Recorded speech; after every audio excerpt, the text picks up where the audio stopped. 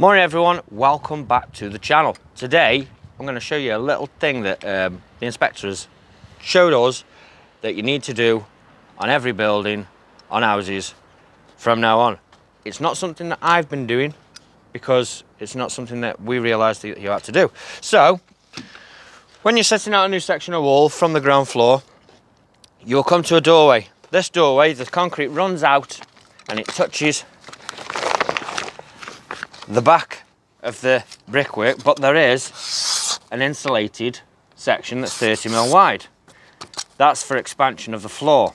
So that gets left in.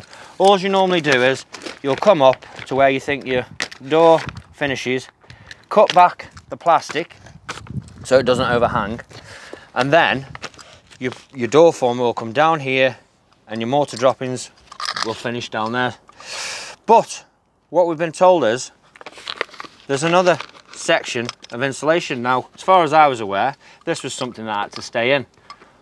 Apparently, it's not. They only put this in to stop the insulation pushing out. So, what the inspectors want you to do is cut that back. And it's not actually a job for us. They said that they're going to get the ground workers doing it from now on. Cut it right back to where your 30mm is. Pull this off if it's been left in. And then that is what you're left with. So when you put your door former in, the snots will not build up on this section. And I'll show you over here. I've left this former out so as you can see. That is now what you're looking at. The former will go in there and the snots will carry on down. That's what you're left with. So that's just a little tip now. So whenever you're doing your doorways, make sure you pull this little piece of extra polystyrene off, and that's where your doorway is going to finish nice and flush on there. And this looks like we're way over here, but that's just one of my starter tips for you. Also, when you're ranging through, when you've got a step level like this, if you just come out this way, Ozzy, when you've got a step level like this and you have to start on the top plot instead of the bottom, what I like to do, I like to start on the lowest section and build everything up and come up that way. But if you have to start on the top, make sure you range your profile down from the bottom section, because if you look here, you can see that's plumb off there. This brickwork is leaning over about 5mm, and what that'll create, if you pulled off, if you came up, you'd soon see that this will create a belly in the wall. So it'll just slowly curve out like that. So now you know that, and you can get rid of this problem. I'm going to roll my damps out, spread this up. I haven't got any mortar yet, but this damp will go on first to the end of my wall like that. Roll it out all the way down there like that. I always like to cut it just a little bit further than I think my door's going to go, just to be covered, and that'll sit under your frame anyway. You bed this down with some mortar in a minute, so you can roll that back up if you want to. We'll put a tray over the air brick to make sure that it's protected. This is your air brick, your telescopic vent that comes down. The standard, what you need to do is just simply look where your brick is. Brick, vent, brick, and then cut. There's no special measuring involved, it's just 3 bricks wide. And then when you put that in, that will fold up into your joints nicely. And that's just the job. One more thing that you need, debonding sleeves. A lot of bricklayers call these Johnnies. That didn't work very well. There's your gust of wind that's come. That's why you need to bed it down. Just put another brick on there. Having a mare with that.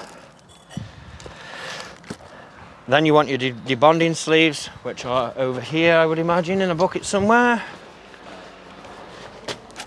This is called a safe end safety tie, for all you that want to know. Where's the debonding sleeves?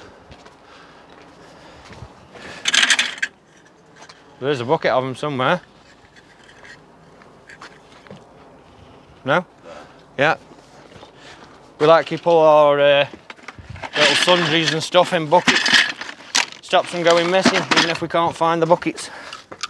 But they're there. So for this, I only need that many really. A couple of weep holes. This is your starter kit. 4-inch damp, your tray, your weep holes. Don't need these until I build the next side. They go straight on the damp, and that gets bedded into my first course, because this is 6 up, 3 6.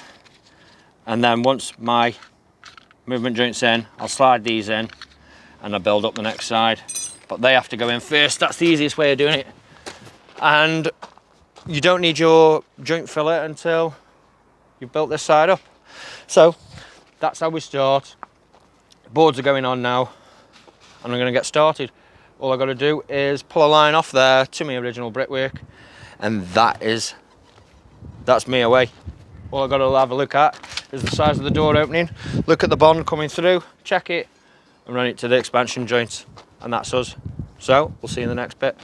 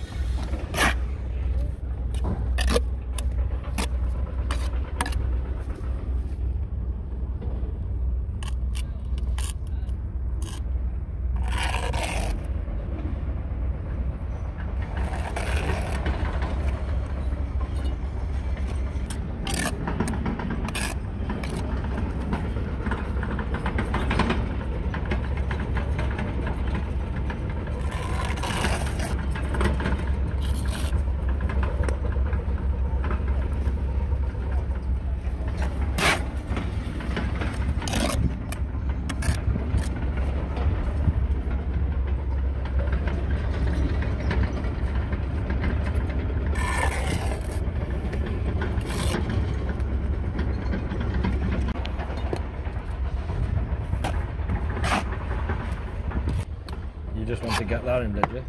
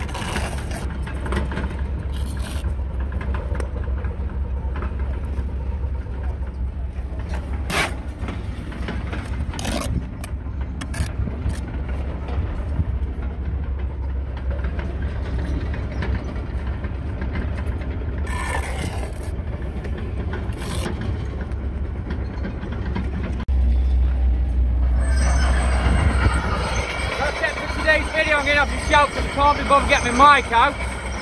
We've done that side. We've done this side.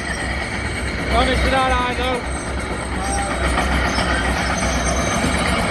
That's all we've got to get done. I've had a bit of a slow day today.